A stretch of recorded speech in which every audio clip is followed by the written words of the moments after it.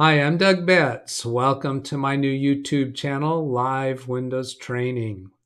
This is where I provide professional computer consultant services to people on YouTube for almost free. I've been a computer consultant, self-employed, since 1992, serving my clients in the Fresno, California area. For my local clients, I provide phone support and remote connection support and on-site support. Through this channel, I'll be providing remote connection support and phone support for people who need assistance with their computers. Perhaps something's not working right, maybe even upgrades, and for teaching techniques that a person wants to learn about. So if you'd like to have a session with me, go to the website LiveWindowsTraining.com to find out how to request a session. Today's session is what I call black level. I have 3 levels to the videos that I'm going to be doing. And what I mean by black level is that the thumbnail for this, let's get to here. The thumbnail for this has black lettering in this area of the thumbnail. And that's for what I call computer technicians, whether amateur or professional. So the content in this type of video will be a little more intense. It'd be for people who are providing assistance to other people, not just fixing their own problems. They might be doing this amateur or professional. So professional computer technicians, I intend for the black level videos to be of interest to them. Now, by contrast, a green level video where there's green text in this area would be for end users, people who are using their computers to either for work or for personal use, and they just want to do their tasks, not really interested in learning how to fix problems. So that's going to be more focused on how to use various features in Windows to make your work more productive. And then a blue level video would be for advanced users. Might say intermediate or advanced users.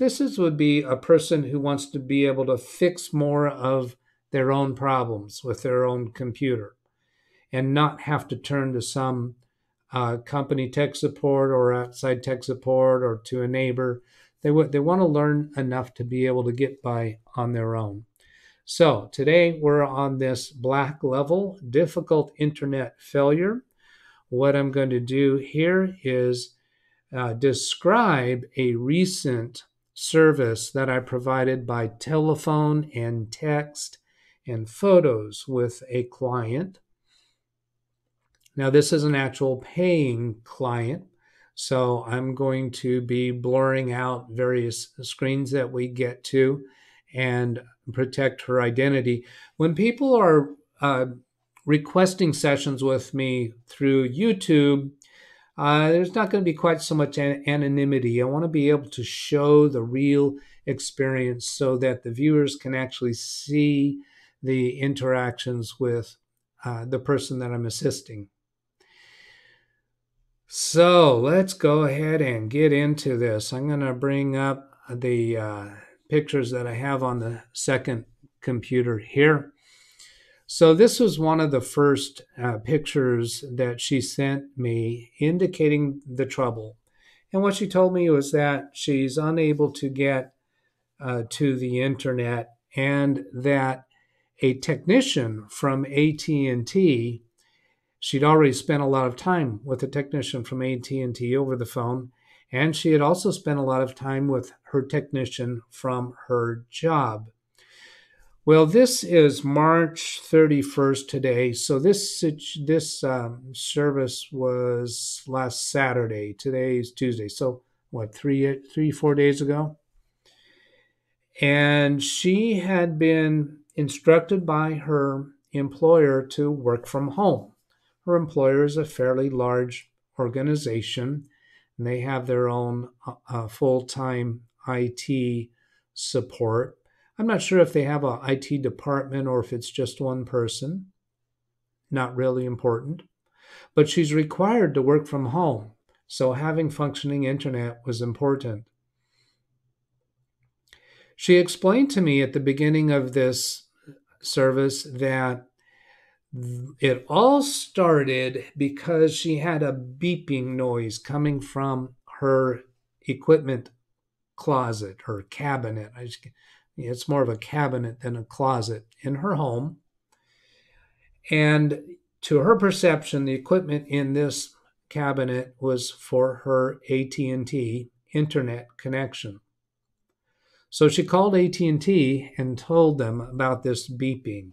The technician on the phone, now I'm paraphrasing a little bit and recollecting, so I'll make the disclaimer that I didn't record the conversation, I didn't take notes, so I may have some of the details a little mixed up from what they were, but the actual significance of this troubleshooting experience will be totally relevant. So she told the technician about this beeping noise. The technician said, just a minute, let me check on your equipment. He checked on the equipment and he came back on the phone and said, ma'am, your equipment is very, very old. We need to replace it. Yes, it is the source of your trouble, or probably the source of your trouble. Not sure that he was actually affirming that the beeping noise was coming from the router, but he said, it's an old router, we need to replace it. Well, it's about 10 years old. It was new when she bought the house. The house was new when she bought it. So they either shipped her a new router or maybe a technician delivered it. Not sure about that, but it was a self-install kit. I think it was probably shipped to her. She took opened up the kit, looked at the instructions, it looked pretty simple. She moved the wires from the old router to the new router. She told me the instructions didn't exactly match what was on the new router. But it seemed to be right. It was all color-coded and made sense to her. But when she tried to get to the internet on her computer, this is what she was faced with. Now, the next picture I need to blur a little bit, and I'm doing this blurring live because when I'm working with YouTube participants with their real symptoms, I want to be able to blur things before showing them to the internet at large. So there's going to be little pauses here while I'm focusing my attention on blurring operations.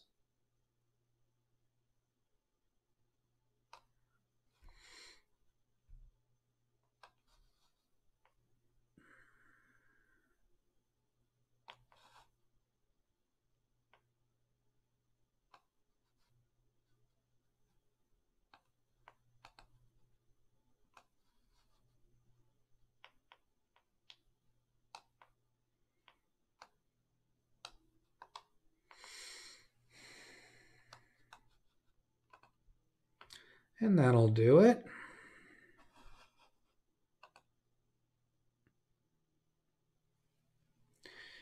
So this is a record of one of our first phone calls. And she had texted me with the trouble. Well, she called me. Yeah, this one here, 11:40 a.m. She called me. We spent 7 minutes on the phone. And then I called her back a while later because I wasn't at my desk at the time. So there was a 1 hour call. And I've blurred out her phone numbers and her address and her name. Then we'll go to the next.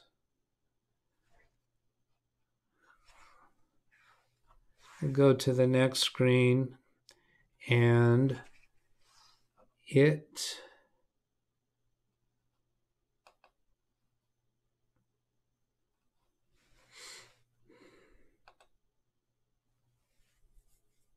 is already properly blurred. Because I did this blurring in a way that's going to take care of a few of the photos here. And so now here we had, well, this is the 1 hour and 7 minutes. Let's go on to the next one. This one is an incoming call, 29 seconds. I believe at that point, I had asked her to try to do a FaceTime call to me, and that didn't turn out to work for us. I think she was on an Android phone. And then the next one, 1 hour and 59 minutes. So this was almost 2 hours. So you can see over 3 hours that we spent on resolving this. We did resolve it, and we had some side tracks, some diversions on subjects that weren't directly pertaining to the internet connection, but rather some other equipment that she had. Then let's get to the next one, and we don't need any blurring anymore, so let's turn that off.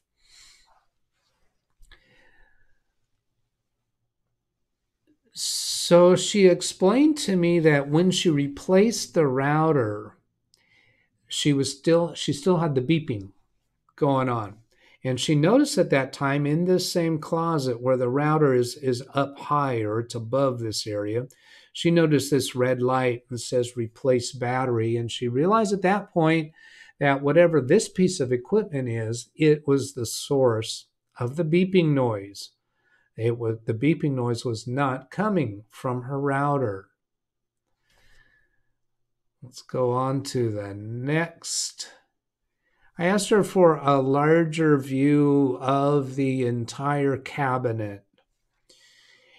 And this is the router up here. You can see the AT&T logo in one of their labels. And she had made a point that when she was either talking to the technician on the phone or if it was somebody that delivered, she was told to use the power cord that came with the new router, to not use the power cord that was there for the old router. So that had made sense. And when she showed me this picture, she told me this was the router, and she told me that this box down here came with it also. And this looked to me like a box kind of leaning at an angle there, and I didn't understand quite what that box was. So I asked her to give me a better view of what that box is. And here's a close-up picture of that box. And as soon as I saw this area, I realized, oh, it's a power brick. I just didn't recognize it the way that it was sitting in this cabinet. I was thinking this cabinet was like a full height closet, but it's much smaller than that, because that's actually a power brick right there. I had the impression that that was a larger device than a normal power brick, but that's what it is. It plugs into the electrical outlet on the wall and converts the incoming 110 volt electricity to a 12 volt output. So it sends out a 12 volt DC power to the router. Then this other device that was in the cabinet, you can see the beige coloring here that we saw on a previous photo. I was wondering, what is this device? There's one cord coming from it that goes to power, and there's this wire that curls around the back here and then runs up the side channel to a hole in the ceiling and goes out into the ceiling with a bundle of other wires. And here she was just holding that wire out because I didn't at first see it. stuck in the back of that channel there. And then I had her take some pictures of this label. Now, this is all kind of a sidetrack to the router issue, because I'm just questioning, what is this device? A little bit intrigued by it, I guess I'll say. So this part number and this number over here, I did a Google search for those two numbers, and they came up together on for several search results, and it turned out to be a Alcatel phone system product. So it appeared to have something to do with her phone. So when I told her that, and with the idea of a battery, she pitched that she thought it was a battery backup for her landline phone system. Now, back in the day when I actually had a landline phone system of myself, we didn't have a battery backup. Analog phones just worked straight off of the phone wire coming into the house. They didn't need any power. So apparently, landline phones, more recent than my experience, do have battery backup in some instances. So now we turn our attention back to the internet. I had her power cycle the router by unplugging it from power and then reconnecting it, and then open a browser. And this is one of the messages, one of the screens that come up.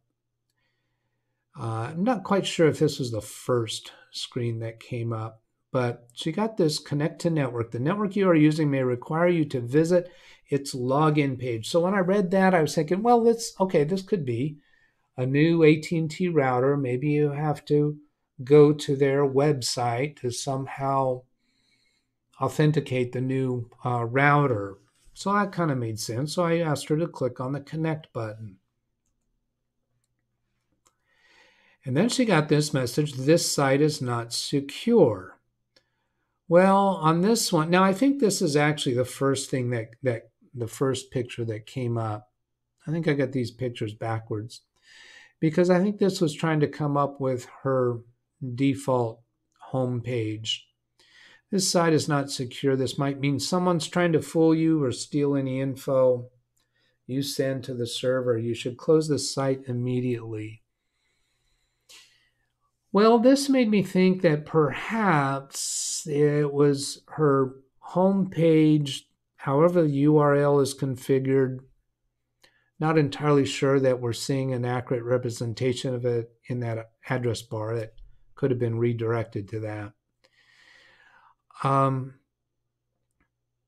thinking that maybe the new router has some higher level security, that somehow the URL for her web page didn't have right. That was a foreign idea to me. I have not come across that before. So I was kind of grasping there. What could that mean? And I know when you click on more information, sometimes we get a opportunity to go to this site anyway. That's commonplace when trying to log on to the configuration screen of a router.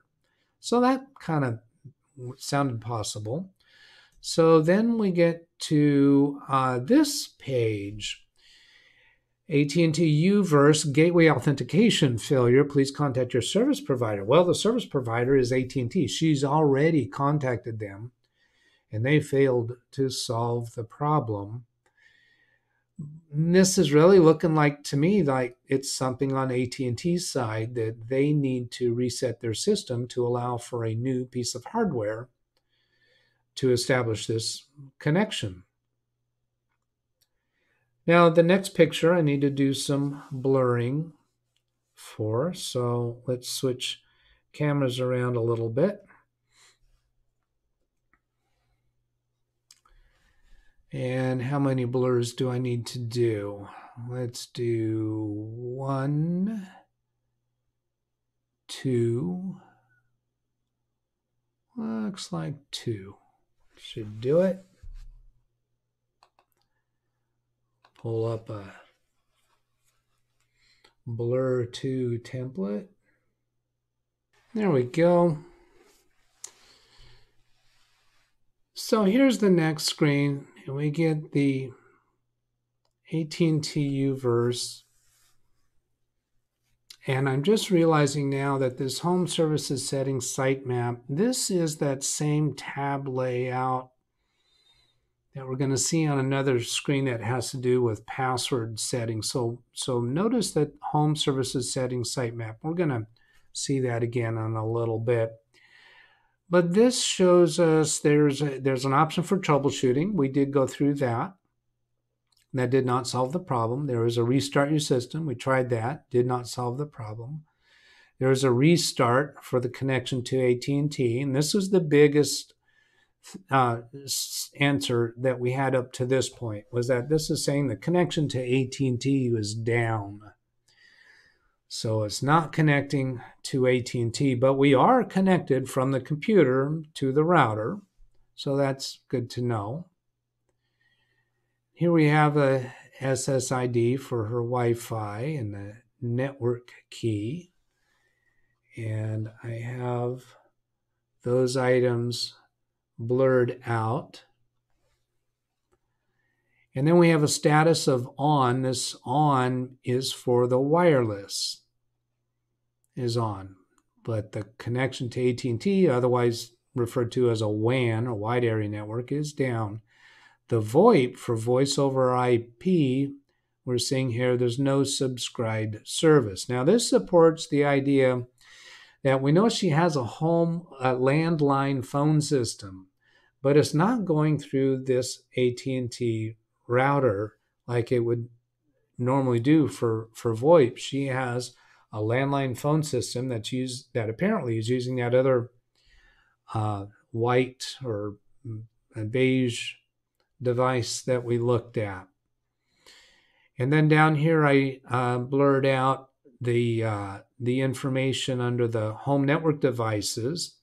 There are two devices in that section. The first one you can't tell, but it shows as inactive, and the second one shows as active, and that has the name of her computer. Oh, no, you do see inactive.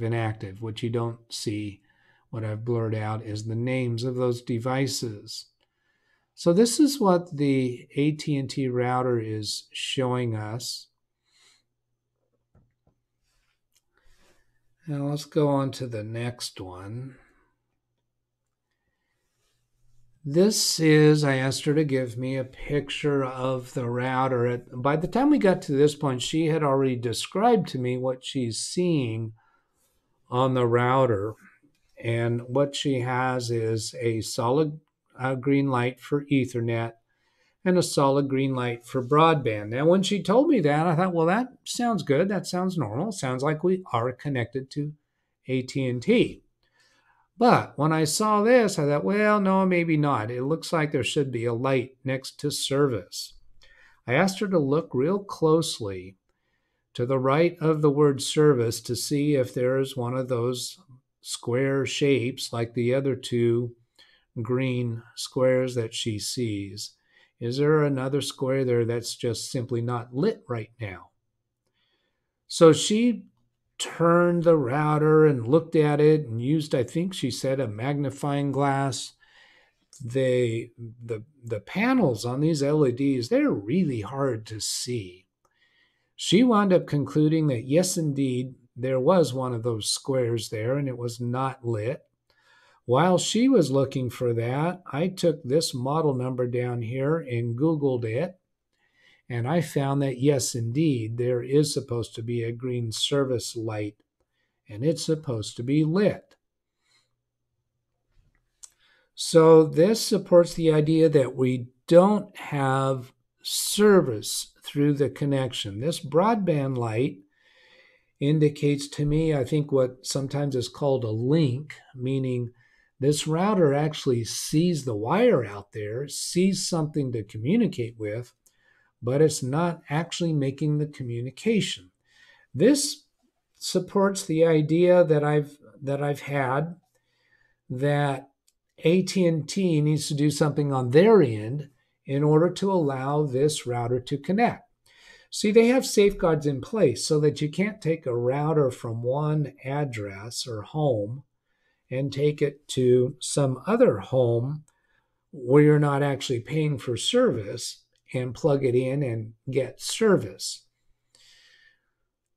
So, yeah, I've got a pretty good idea that's what's going on at this point, and that's all handled by MAC address, a hardware address that's assigned unique to this device.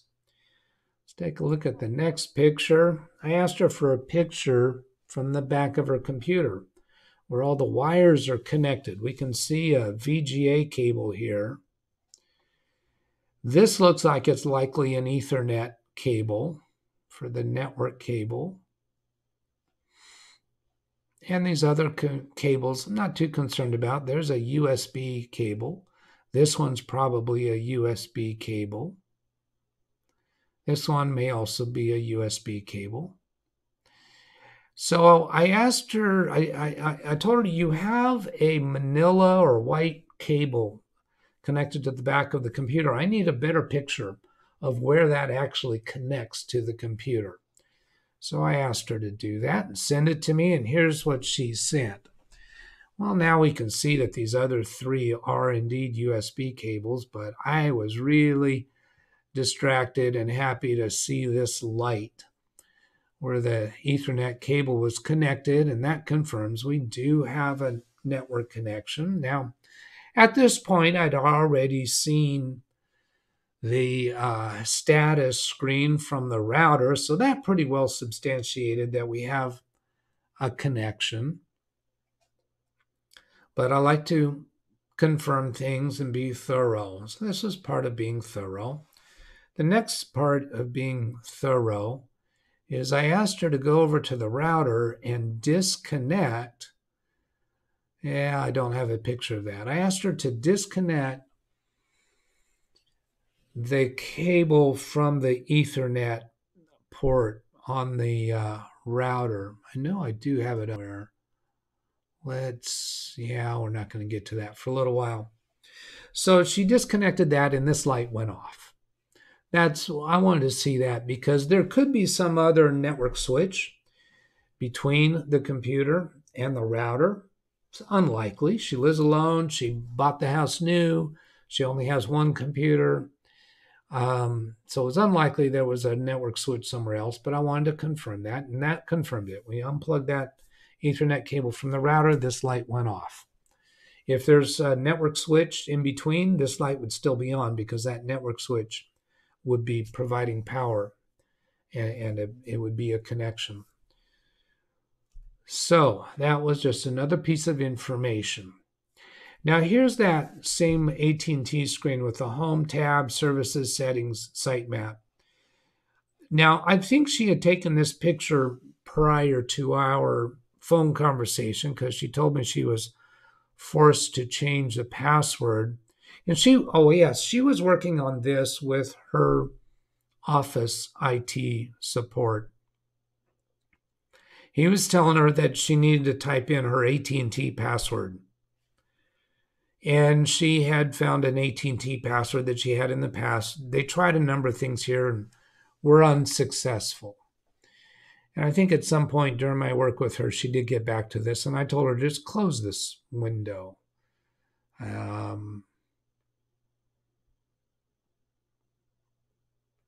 Somehow we got past this point. I'm not sure if we actually were faced with this or not, but we did not change her password. I did have her at some point enter the password that's on a label on the router, but this looks like it's for resetting the password. Not quite sure what was going on here, but it was just part of the process. So I let go of that and we went on to the next step. And what I asked her for was to take pictures of all the labels that are on the router.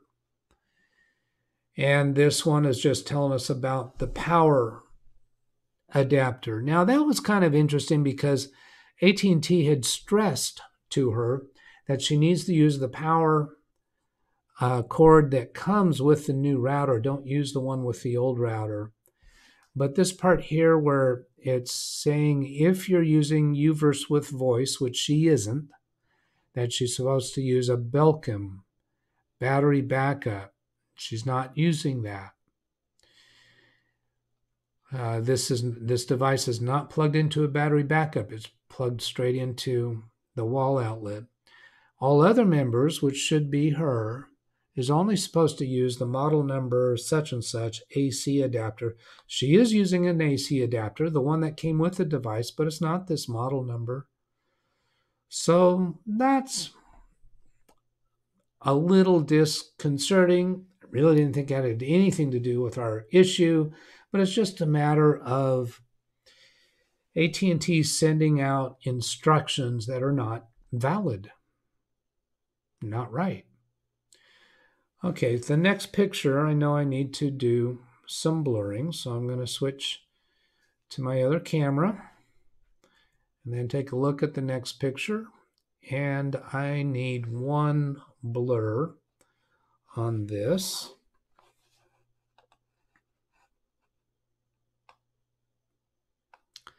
So I'll call up that blur. I'm just going to check on audio.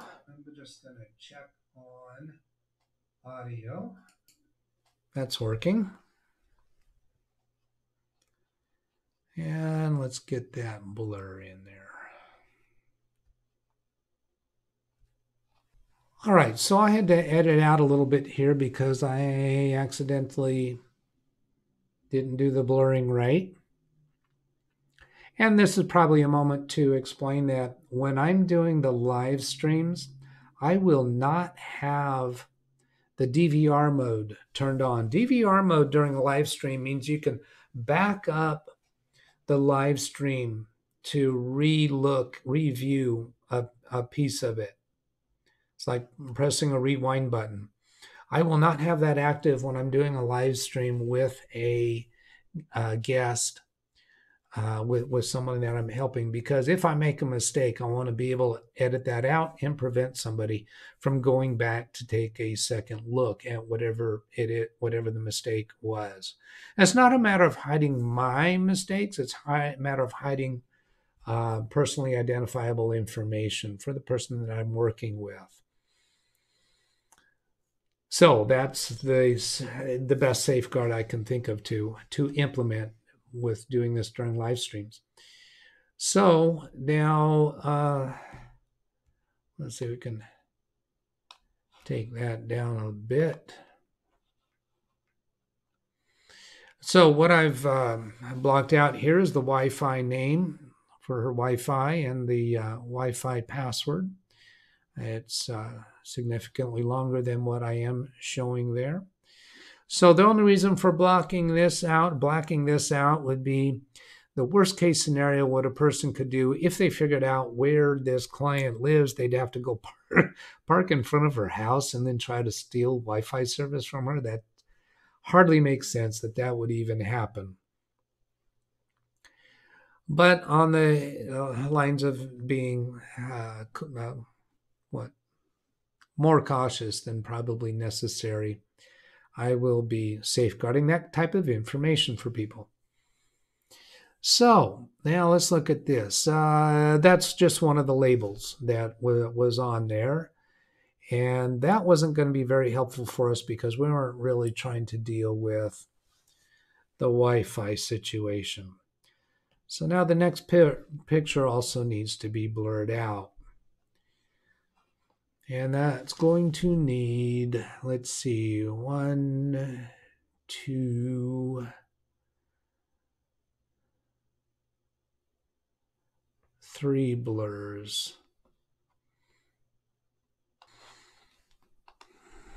And there we go. So this label had more information for us: a serial number, part number, MAC address.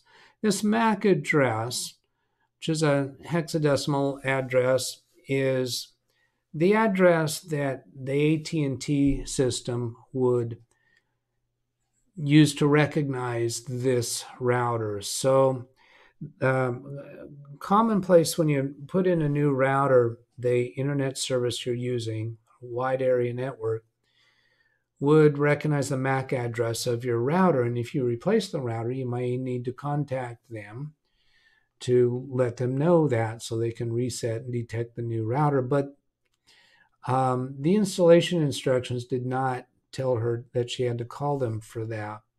And this device was sent out specifically for her. So that didn't make a whole lot of sense to me.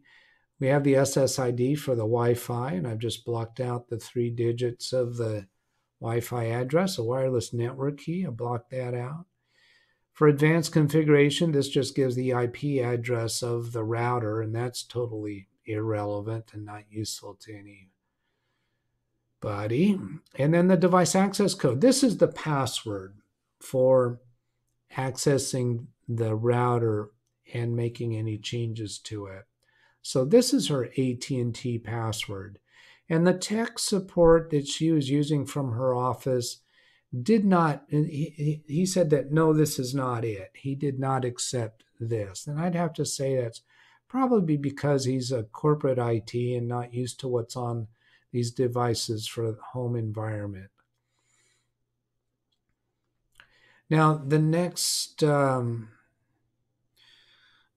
window needs some blurring too. The next picture needs some blurring. Let's see what that is. Oh, yes. And this will be one blur. And that'll do it.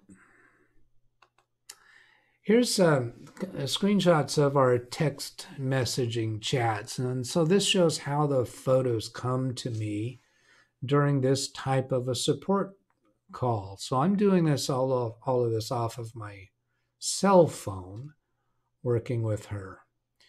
So I've blocked out her name up here, and this is me in the green, asking her to open the internet browser and show me a picture of what you get. So this is early in our communications. Not sure what you mean. When I click on Internet Explorer, Google website comes up. But when I try to connect to something, this is what I get. So here's what she's saying is when she launches Internet Explorer, she would get the Google search page, and it looks, at that point, it appears that she's connected to the internet. But when she tries to click to anywhere else, she would get this message. And I showed you a better shot of this picture before, where it says connect to network. The network you are using may require you to visit the login or visit its login page. And then this site cannot be reached message. And then down here she's saying, okay, I said that all wrong. That continues on the next picture. Here we go. Okay, I said that all wrong. When I click on Internet Explorer, this is what I get. So now she's saying when she launches Internet Explorer, this is the first thing she gets, not the Google page. This site is not secure. And then a gateway authentication failure. And then through more futzing around, and I'm not quite sure what the sequence was that we did, but there's a little bit of a time gap between these two pictures. We got to this page for that shows the status of the router, that showed that it is down, that the connection to AT&T is down. Then let's go on to the next one. And okay, at this point, there's a time gap here where I had been guiding her through some things with the router. I had asked her to restart the router. We tried the reset button on the router. And then we got to a point where I said, okay, I want you to disconnect the power from the router and disconnect the broadband cable from the router and leave it all disconnected for at least 15 minutes. Maybe we'll go longer than that. And I'm going to look up some information on my end, and we're going to hang up the phone call, I told her. And I told her while she's got the router disconnected, call AT&T. When you call AT&T or Comcast from a phone number that they have on file, or they're programmed into their computer that's for your account, when you call in from that phone number, they'll recognize where you're calling from. And if there is service problems in your area, they'll tell you that through the automated phone attendant. You won't have to speak to a technical support. So that's what I wanted her to do, is call from the phone that she has that they know to be her phone. So realize she has a landline phone and a cell phone. So she called from the landline phone, even though that's not going through this router, because they have that phone number tied to her AT&T broadband account. So here she's telling me that she got connected with AT&T and was not disconnected, which that has happened before, or she's been on hold for a long time or even a short time and got disconnected because they're too busy. And there was no message about their system being down. However, the system did state that they were experiencing high call volumes. So my expectation is that I will be on hold for well over an hour. I'll go ahead and hold to see if they can help me. If they can't, I'll call you later. Because at this point in time, everything's pointing towards something on their end. And I replied to her, let's try a couple other things while you're holding. Reconnect the power to the router, because keep in mind, this is the first time that we've gone 15 minutes with that router disconnected. I know some broadband services, if your router's disconnected for a long time, it can shift their equipment into a different mode to where they're looking or anticipating a new device. Let's try a couple other things while you're holding. Reconnect the power to the router and see if the service light comes on after a couple minutes. Then I'll give you the next step. She says, okay, I'll do that, but do you also want me to plug in the other cord that went to the red hole, or it was a port? And I responded with yes. And then she replied a little bit later, oh my gosh, the service light is on. Now what? She sounds excited there, right? Well, I was excited too. I said, hang up and call me, because I'm thinking now we are in business. And you can tell by the tone in my voice that we were not back in business. So the next picture is going to need some blurring. And let's see, it needs, and we've had this picture before, haven't we? It is too blurring. And I have moved those blurs. So let's fix that.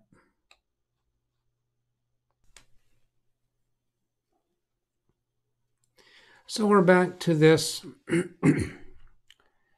picture. The connection to AT&T is down. Restart hasn't worked. And she said that the service light was on.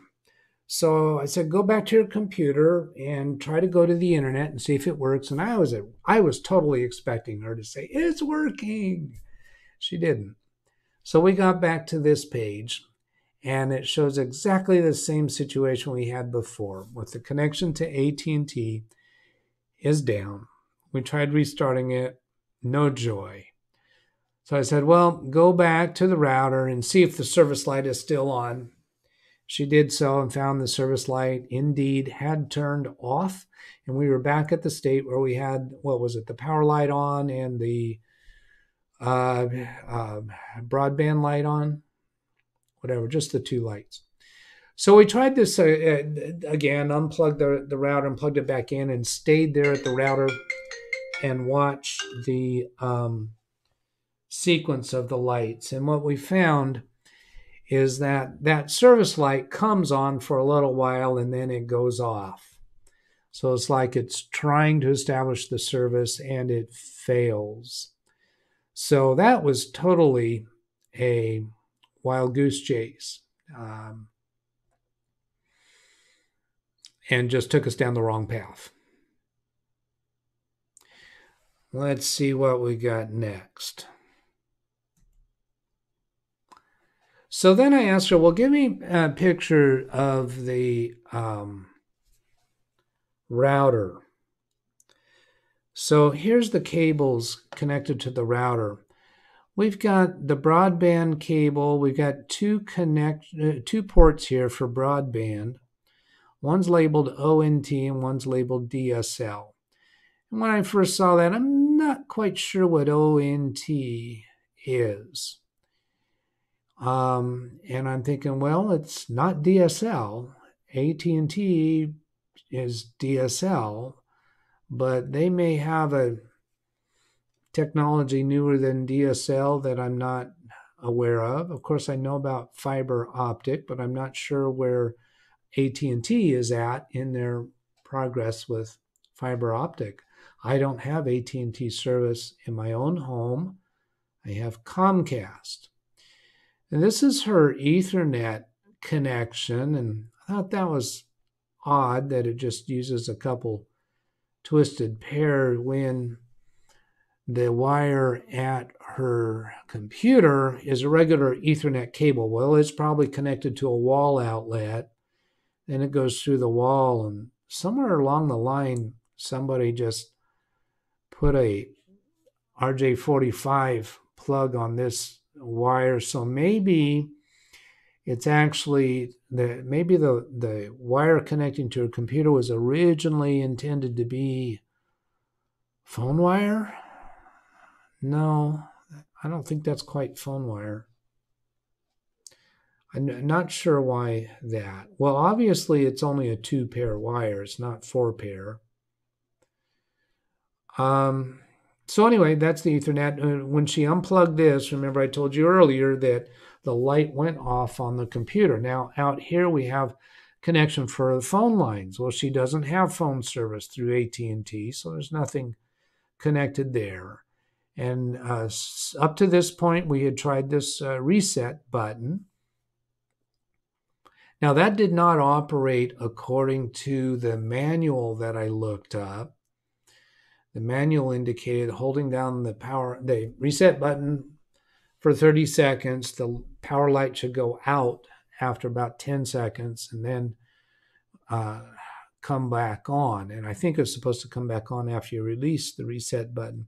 That's not what she found happened. She holds the reset button down and the power light just flickered about 10 seconds out, but stayed on. Didn't really stay off for any significant amount of time, but we saw there was some other lights activity that made us think that it did actually perform a reset. So this was something that was always in question in my mind. Did we really get a proper reset to factory default settings? I was thinking maybe this router had been used in another home prior to it getting to my client's home. And maybe that was the source of our trouble. Maybe it had some configuration settings that AT&T service was not accepting as valid for this home. So that was kind of high on my mind. I was intrigued about this DSL port and the ONT port. This is clearly an RJ45 jack, and it will not fit into this port. But I asked her to go ahead and try anyway. But I could tell, you can tell real obviously just by this step right here compared to this step. Well, here there's this level, and this level. That's 3 levels. Here there's this level, this level, this level. There's 4 levels there. And that's an RJ11 jack. It's got 6 conductors, where the RJ45 part, like you can see over here, has 8 conductors.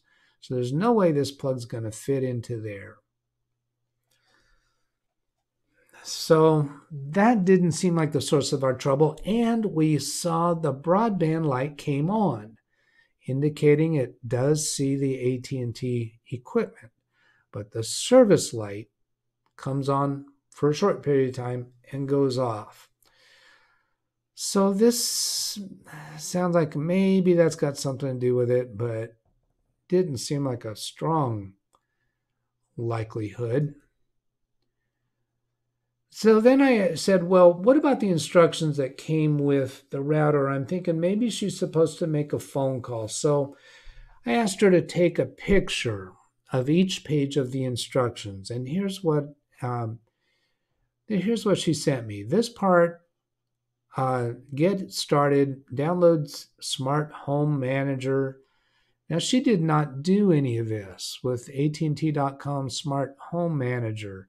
Well, this seems to be for managing IoT devices. IoT stands for Internet of Things, such as if you have a control module for your air conditioning or to turn lights on and off, you can do that through Wi-Fi setup, and that's what you would want to do with a cell phone. She didn't do this, but I didn't think that had anything to do with our problem. I read through this to see if there's anything on here about actually establishing, is it possible they require a cell phone to establish the service connection? That really seemed unlikely. There was nothing in that text indicating that. So the next page, it shows the wiring. So it shows the old router, also referred to as a gateway, and the new router or gateway. She had a red connector on her old router, and she connected that to the red port on the new router. The new router has an ONT port and a DSL port, but there's nothing here labeled DSL. Here's a port labeled broadband. Now that was troublesome. This port is labeled broadband, which that's an internet connection. That's wide area network. That made me think that this ONT is something else, some other kind of device that I'm unfamiliar with, and that it doesn't have anything to do with broadband. But that doesn't make sense because the ONT port on the new router is in a section that's labeled broadband. It was labeled broadband, and then there was one port for DSL, one port for ONT. Then here's the Ethernet ports. She has one connected to her computer. The cable line she's not using. Phone line she's not using. So I read through this. The only thing of significance here is that wait for 15 minutes before you power up the new gateway and complete the startup process. Well, there's nothing printed in these materials about what the startup process consists of. So let's see what the next page has to say, but it was noteworthy to me. There's nothing in here about calling AT&T to inform them that you have a new router connected. I wasn't expecting it to, but I wanted to be sure that it didn't have that. So now here's step 2, using your Wi-Fi. Is this part of the, what they say, startup? Yeah, startup process. So this step number 2 is using your Wi-Fi. Use your Wi-Fi settings will automatically transfer from your old gateway to the new one. Well, I thought that was interesting. What if this gateway had been used at somebody else's house prior to coming to my client's house? She had not done anything with configuring Wi-Fi. Your wireless devices will connect to the gateway again when the process is complete. Open the Smart Home Manager. Well, okay, so this is for the Smart Home Manager. She doesn't use that. Not interested. Since settings will not match the new gateway's defaults, use the enclosed yellow sticker to update your Wi-Fi info and apply to the new gateway. So they got this sticker here. They're telling her to put that on her router, her gateway device, to show the new settings. Well, the settings that are on her router are all on printed labels. manufacture printed labels. It's not a peel-off, stick-on label. So that kind of takes away from the idea that this was already configured in another house. Although they could have given her a new set of instructions. Next, return your old equipment. Well, that certainly wouldn't have anything to do with getting the new equipment working. It's telling us to bring the equipment to a UPS or FedEx store, have a 9-digit account number handy. This is all about returning the old router. Now, notice here there's this, we need to receive your equipment within 21 days of your replacement order date to avoid non-return fees. At this point in the process, I'm asking myself, I wonder if she still has the old router. She might have, very promptly returned it. So let's see what's next. All right, so here I asked her for a picture I asked her about the old router. This is the old router. So I asked her to show me a picture of the old router. And actually, when she has the old router, I said, well, plug it in. So she plugged it in. And this is where that RJ45 jack is plugged into a broadband port. It's not a ONT port. It's not labeled as a DSL port. So we really don't know what it is. But it's a 10-year-old router, and I'm thinking it's got to be a DSL port, because that's what AT&T is. Now, she doesn't have her computer plugged in yet. Let's see what's next. Here's a picture of the two routers stacked on top of one another to point out the differences. That broadband port, we said it was color-coded. The picture's a little blurry, I know that. It's color-coded red. Doesn't quite look like the same shade of red, but again, these were manufactured 10 years apart. Yeah, we don't know they were manufactured 10 years apart, but they're different model equipment. So it made sense that the red port of the old router should correspond to the red port of the new router. That just makes sense. But I still don't know what ONT is. Now let's see what's next. And is this picture connected to the old router?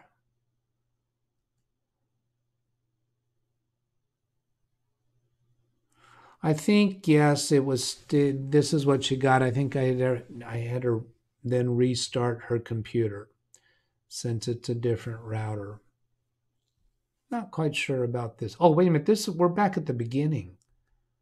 Yeah, this is the last picture that I've got in the list of pictures. This one here was what we started with. So this is the end. So now let me go on with the story. Since this works with the old router, my conclusion at this point, and I feel pretty confident about it, is that this is a DSL line. This wire needs to have an RJ11 jack put on it, and then it would work in this port. And I started explaining this to her, and it seems to me that your home has the wrong jack on here, and that perhaps sometime in the past, since you moved into this house, they may have done an upgrade in your neighborhood. Oh, I haven't explained to you yet. I looked up this ONT on a browser. Let's see, I think I have that browser page even still open. Yeah, here. I just went to Google and said, what is ONT?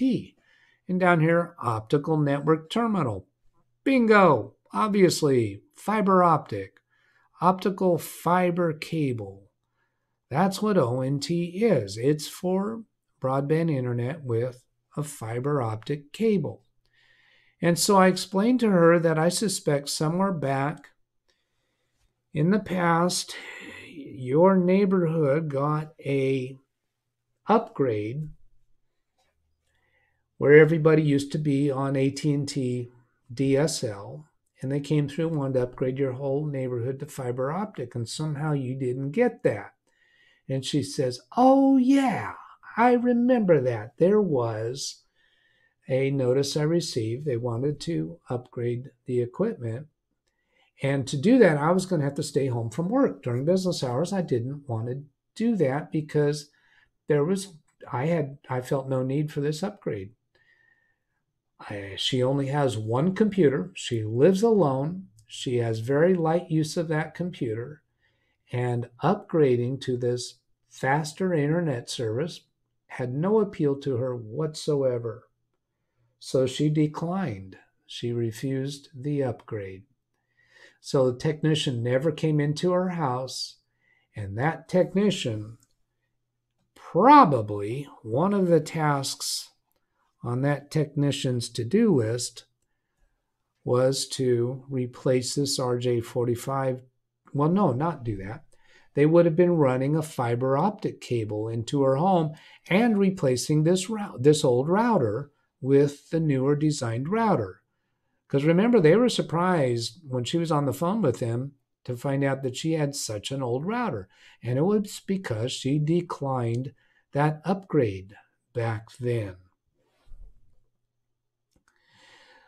So with her remembering that situation where she turned down that upgrade, and from what I was able to piece together here, and then we found the old router works just fine, that was the conclusion, is that her service into her equipment closet is DSL. And it's not fiber optic like the rest of the neighborhood had. So when she originally called AT&T, told them about the beeping sound, the technician on the phone looked up the information for her neighborhood, for her account, and saw that her entire neighborhood is fiber optic service and needs that newer router. And probably never would have occurred to him that she declined that service. Now, it might be in some records on her account, but a technician isn't going to go back and read all the prior notes that might be on an account to deal with a current loss of service. It doesn't make any sense to go back and look at old notes. So it was reasonable for the AT&T technician to think that the new router would fix her service. It actually broke her service. So I explained to her that her choices, she could move forward with getting the new fiber optic into her house, but it would have no benefit for her because she's a single-use computer. She's not using AT&T for her television service. She's not using it for her landline phone. And she rarely even watches videos on her computer. Her TV service, I think she said it was off an antenna. Uses actually an old school antenna. So her conclusion then is no, she's not going to put in the new equipment. Now I am concerned, and I will probably talk to her again about this. There could come a day in the future when AT&T decommissions the DSL service in her central office. Now, central office is not the home office of AT&T. It's a neighborhood equipment room or cabinet.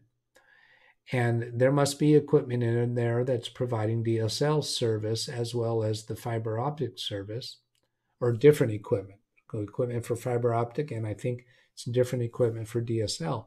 At some point, AT&T is probably going to want to decommission that equipment and take it out because they don't want to continue supporting it and maintaining it, whatever that means, whatever maintenance they might have to do for it. So when that occurs, they may not have any reason to realize that they need to contact her. Maybe they will be able to check and see who is still getting service through there and contact her. But I'm concerned that someday she just may find her service broken again and have a difficult time tracking down why. So I at least want to tell her that that may happen in the future. And if it does happen in the future, she needs to tell somebody that she still has the old DSL service. And that will probably help solve the lack of service at that time. So, does that wrap up this story? I think so. My conclusion, it would have been very difficult for the AT&T technician to figure out what the source of the trouble was here. And I think it would have been very difficult for her IT staff at her office to be able to figure this out. I clearly would not have been able to figure it out without seeing the pictures. Or having her describe in enough detail. That would be difficult to do. And she wouldn't have known to describe this to me. It wasn't until I saw ONT next to DSL and realized that her old modem did not have those same markings. So I've had many troubleshooting situations like this where it's very abnormal problem. And I have seen correspondence in forums and Reddit and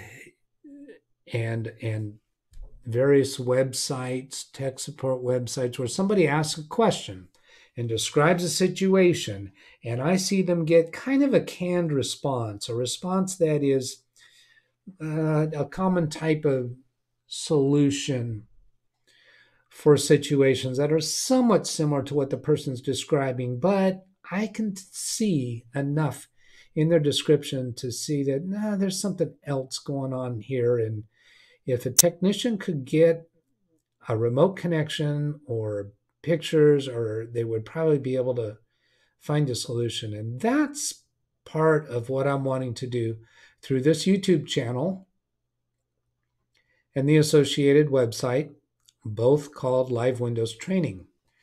The YouTube channels, Live Windows Training-DougBetts, no spaces in any of that. The website is LiveWindowsTraining.com. And so I invite people to bring situations to me. If you see some kind of correspondence going on through a forum or a tech support website where they're just not getting to the right solution, man, I'd appreciate if you would suggest the person come get a session with me. The cost that's involved is so cheap, really, really cheap. I'm not going to say what it is on the video because it might change from time to time. So you got to go to the website to find out how to request a session and what dollar amounts are involved. And I hope to hear from you. So we're going to wrap it up here. Have a great day. Catch you later. Bye.